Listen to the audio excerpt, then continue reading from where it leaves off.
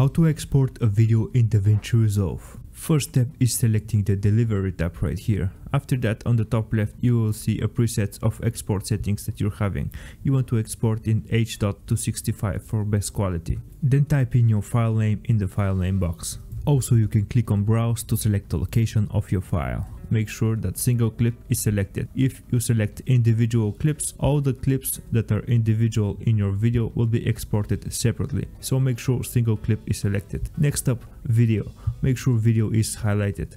Then go down and select export video. Export video should be selected by default. Then on format, you want to select a format of QuickTime. It should be also selected as a default, which is the best quality that you can export. But if your computer is having a trouble exporting a QuickTime, you can always go to MP4. It is also decent, but for best export settings, you want to select QuickTime.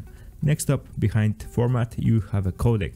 On codec, you want to keep it at H.265 since this was the format that we started exporting it on. You can always go back to H.264 if the previous format is running too hard on your computer. Next up is resolution. On most of the times you want to keep it on 1920 to 1080, which is HD, but if your original footage is recorded on 4K, you will not want to export it on HD, so you want to select Ultra HD here as well. That way you're not going to ruin your footage. Next up is the frame rate. I'm keeping mine on 24 since my original footage is recorded on 24 frames. This is all based on your original footage, so keep your frame rate exactly the same as the original ones. Next up is to quality. I want to switch it from automatic to restrict, and the restrict amount is always 2000 times more than the frame rate, so 24 times 2000 is 48,000, so I'm typing 48,000 into the restrict mode on quality.